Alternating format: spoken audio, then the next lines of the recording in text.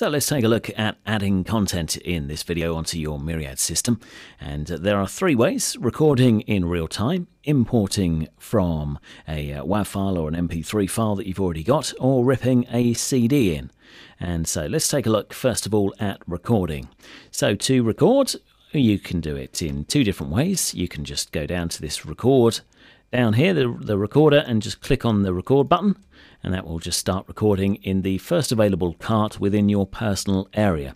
If you haven't set up a personal area, your personal area will start from 1, and you can see here that the next space was cart number 21 that didn't have anything in there. And so that's recording down at the bottom. You can see the recording level going in and the counter counting up, and that's the time left that you've got to record. When you're happy with your recording, you can click on the record button once again, and it asks you whether or not you would like to save the audio that you've recorded, and you can just choose yes or no. So we'll just choose yes, and then it's gone in there. New audio recorded by the user P squared, because that's who we're logged in as up here, and this is our Studio One machine. So that's just clicking on the record button down at the top, or you can find an empty cart. So say we wanted to record into cart number 31, you can find an empty cart, left click on it to highlight it with the red box around it, then right click and then go down to this option here, record into this cart, and then that will start off the recording. Again, down in the bottom right hand corner you can see the cart number it's recording into, and again we click on that. If we don't want that, if we've made a bit of a muff up of that, then we can just click on no, and then it's gone away again, and you're ready to right click and do record into this cart once again. So that is just recording in. So that will just take your either your microphone or whatever you've got going through your mixer desk on your record bus of your mixer desk. So that is recording straight in. Now let's take a look at importing some audio items. So we've got this folder here on my desktop, so let's just minimize down Myriad. I've got this stock music folder here because for the benefits of the tutorial, we can't actually play any copyrighted music, and so we've got some stock music here, and these are just MP3 files that I've got. So if we just expand that all out, size that to fit, you can see here I've got some MP3 files down at the bottom here, and they're in a variety of different formats. So what I could do is I could just grab this one here.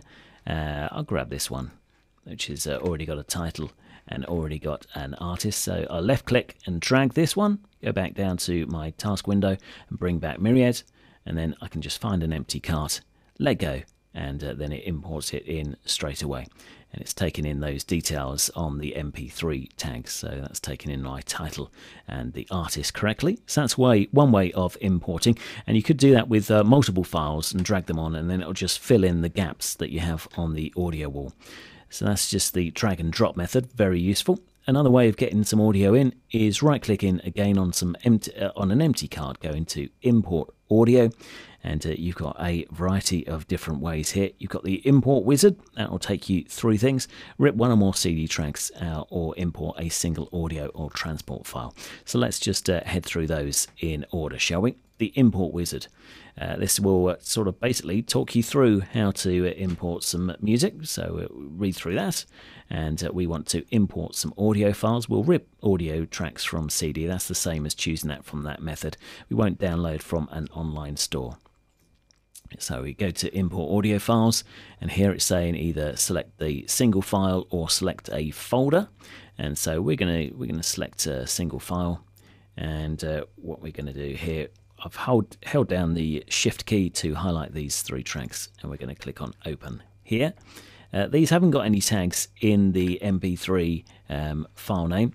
So what it's done is it's taken the file name and it's used these embedded information.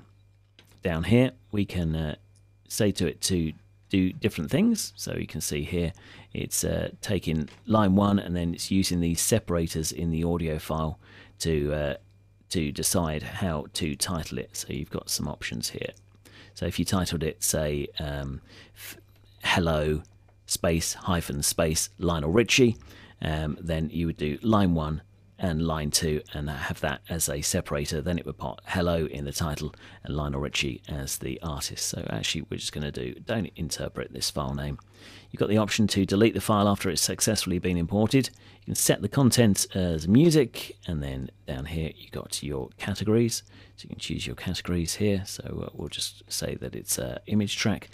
So I've selected that I just want actually one of these files just by clicking over here. So we're just going to take that one. Let's just go through the window here. That was the single. That was for importing all of the files within a folder. That one's to remove the selected files. So we can highlight that one and click on remove and remove that one. That one allows you to highlight the items on a specific basis on various criteria. You can do a select all. That stops it all. stops the searching anyway. So you can just click on stop there. That opens a pre-save list, and that saves the list to a file. Now we've done all of that, set the music, set the category, skip remaining questions, but we'll just play out on. It's asking us where we would like to put that piece of audio, and saying automatically assign each file a cart number in sequence starting from cart 28. It's saying 28 because that's the one that we highlighted down here in red. You can use the number in the file name if you like to, and also the number stored in the cut ID field as the cart number. So if you're pulling over some files from another system that uses cut IDs, if a cart already exists, overwrite it. We'll leave that one off. You also have the ability to add or subtract a number from the cart number.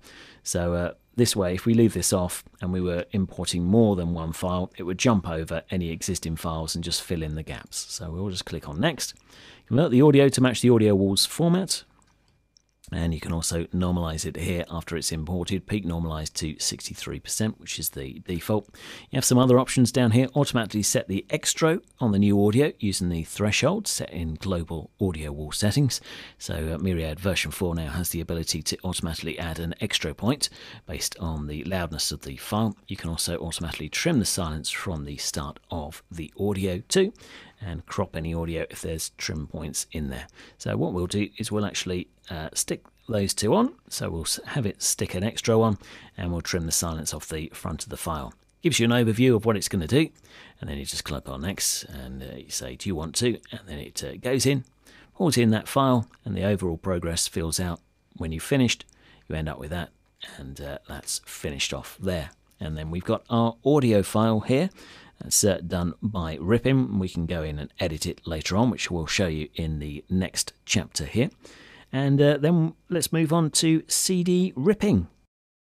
This is going to be a music track, and so we can jump to music by clicking on the jump at the top here, and we can right click and jump to next empty cart. So that's a right click and then jump to next empty cart. We can right click on there, import audio, and rip one or more CD tracks. We're going to select here. We've stuck a CD in the drawer, and if you're connected to the internet, if your Myriad system is connected to the internet, it will query the database and bring back the title and artist information for the track. I'm not connected to the internet here, so it's not being able to find the titles. If it has no luck first time, you can click on Get Titles. So we're going to actually import a couple of these tracks into the database, and you've got a couple of options down at the bottom here. You can force the title, you can force the artist. So this is, believe it or not, a Norah Jones CD. So I'm going to click in there for artists, and I can type in Norah Jones. And then that way that will stick in the artist for me for all of those. And we're all okay. We're music, audio content is music, and pop is fine for the category at the moment. We're not going to force the title because I'm going to stick the title in myself. Once we're happy with what we need, we go through, and it's the familiar import wizard interface here, 3135, and we're going to import all of that in there, and we can set the extro, and we'll also trim the silence off the top. Gives us an overview of what we want. You can see it's put in the artist Norah Jones for us, and then we click on next, and then we confirm, and then it will go away and rip in those CD tracks for us. And again, we'll get the current status, we get the current progress and the overall progress. So this is the current progress of the first track that it's ripping in, and then it will move on to the second one. And then when that overall progress bar is at 100%, we will be there.